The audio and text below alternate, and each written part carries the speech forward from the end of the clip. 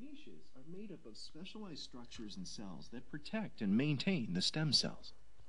Niche cells supply signals that keep the stem cells from differentiating until they are called into action. If a stem cell is removed from its niche, either it dies or differentiates. Each niche is specialized for the needs of the tissue it supports. For instance, the stem cell niche in your intestinal tract contains different signals, support cells, and structures than the niche in your brain. The niche tightly regulates stem cell growth, ensuring that just the right number of cells are produced.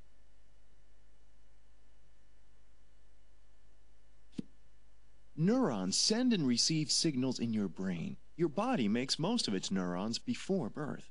But there are at least two regions where stem cells continue to give rise to new neurons: the hippocampus, a brain region important for memory, and the olfactory bulb, which powers your sense of smell. Help this brain form a new memory of where the house keys are. Click and drag the keys onto the hippocampus.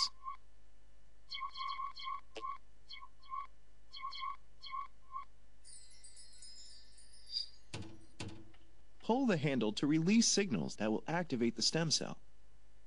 The stem cell divides. One copy stays in the niche, the other will become a new neuron. The signals activate genes that will transform the stem cell.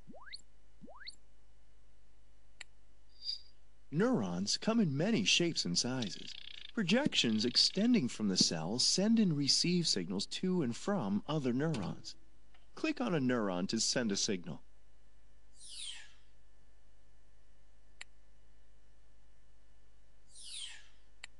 Stem cells in this niche can also give rise to glial cells. These are the support cells for neurons and perform many important brain functions. Click on the other stem cells to turn them into glial cells.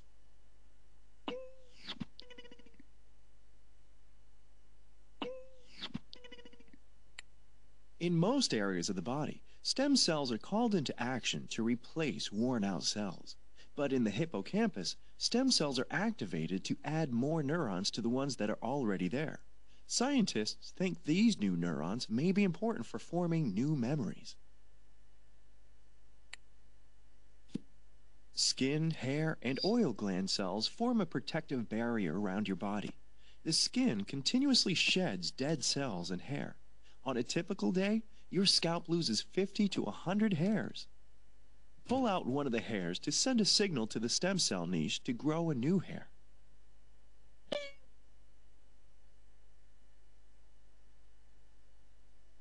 Stem cells in the hair follicle are responsible for growing new hair fibers. Pull the handle to release signals that will activate the stem cell.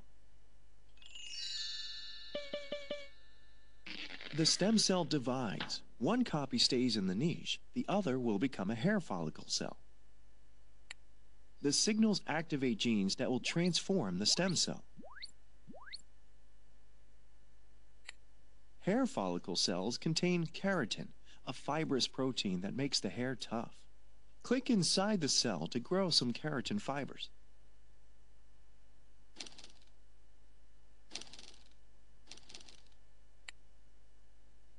The cells start out at the bottom of the hair follicle.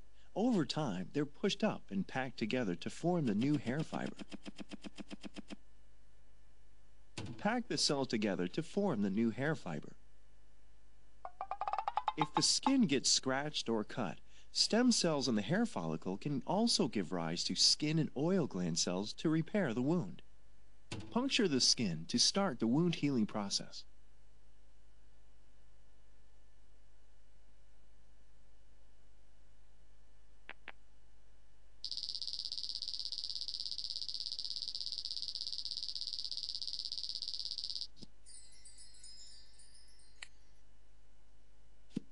Circulation takes its toll on hard-working red blood cells.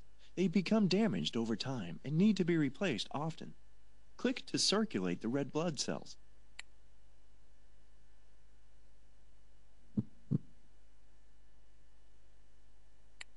The stem cell niche responsible for producing blood cells is inside the bones, in the bone marrow.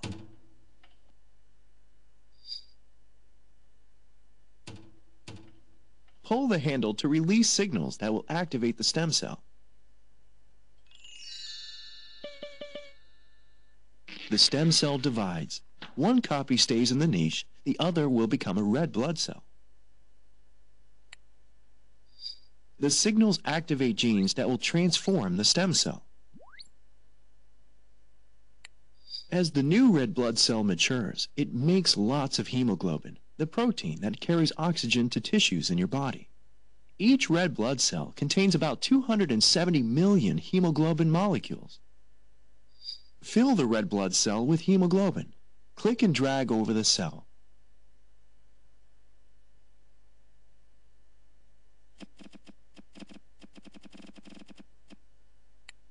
To complete the transformation from stem cell to red blood cell, the nucleus and most of the other organelles are lost. Remove each of the organelles from the cell.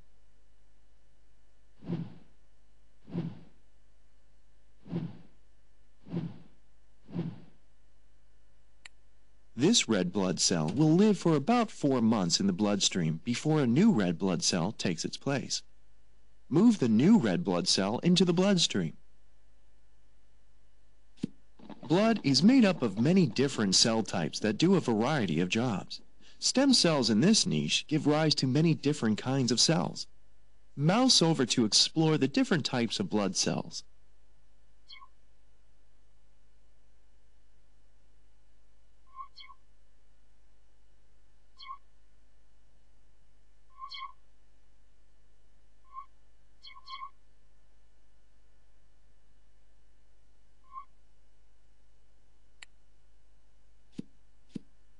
Inside your intestine are tiny finger-like projections called villi that absorb nutrients and move food through the digestive system.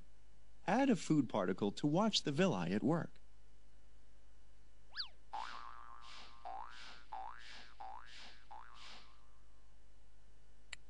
The cells on the surface of the villi live only a few days before they are shed and replaced.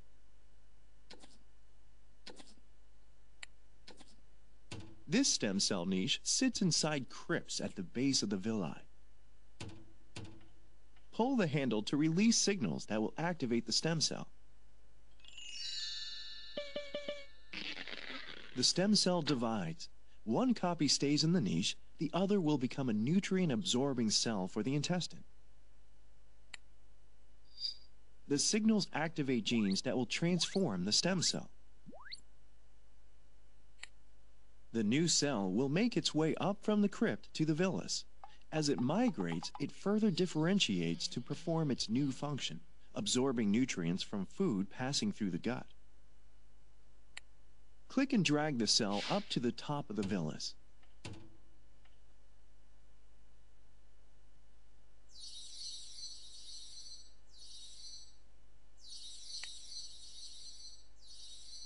Stem cells in this niche can become 4 different cell types. In fact, a single stem cell from this niche can self-organize into a whole villus in just 4 days. Click to grow some new villi.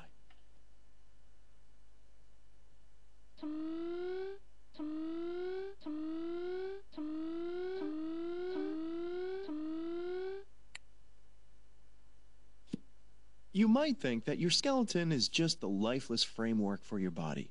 Believe it or not, bones are living organs filled with busy cells. Click to enter the bone stem cell niche.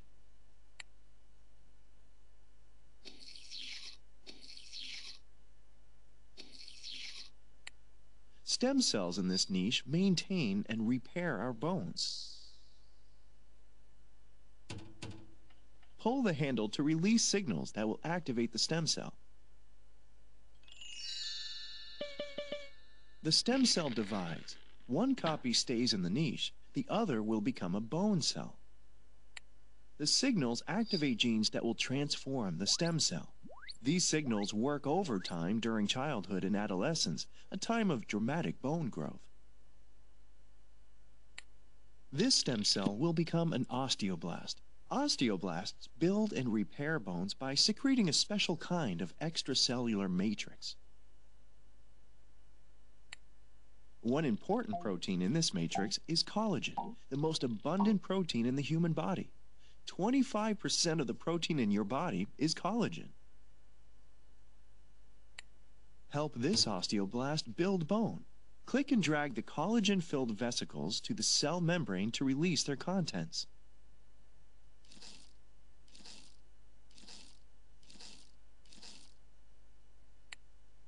As the matrix grows, it becomes a solid mass and begins to overtake the cells that produced it. When an osteoblast gets stuck in this hardened matrix, it can't move or divide anymore, but it still performs important functions to keep the bone strong.